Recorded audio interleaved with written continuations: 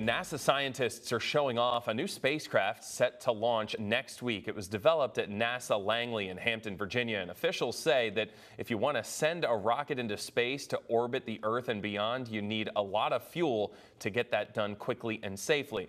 That's where the solar sail comes in. This spacecraft starts out small, about the size of a microwave, and then it expands to be 30 feet across.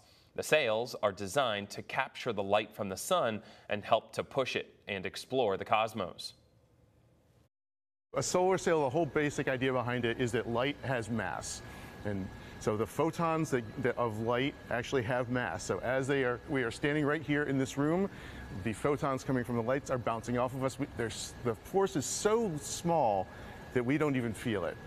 So out in space, right outside the Earth, ACS-3s will feel about the push from light equivalent to 4 staples.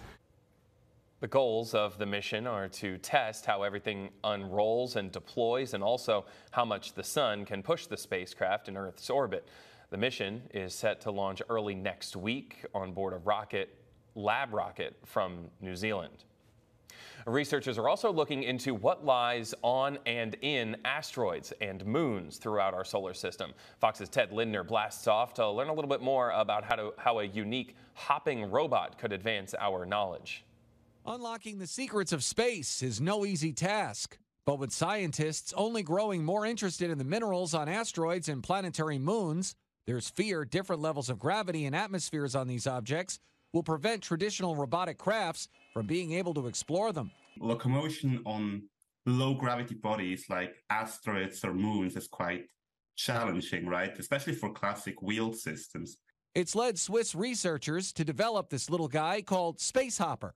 So we had the idea to rather use a hopping robot, which can then not only use the legs for hopping, but also to control its attitude while it's hopping, like while it's flying. Space Hopper is armed with 3 legs and 9 motors, which it uses to leap off the surface of an object with low gravity and move through space towards another location. So it's using its legs and the inertia of its legs to keep its body upright, or try to get its body into a predefined orientation that would then be safe for landing again. The team has been experimenting with the bot under zero gravity conditions with help from the European Space Agency. And it comes as experts say inventions like this could be key to future scientific discoveries in deep space. We might find traces of origins of life, for example, on asteroids or small moons. We might find cues about how our solar system evolved. That's one big reason for exploration.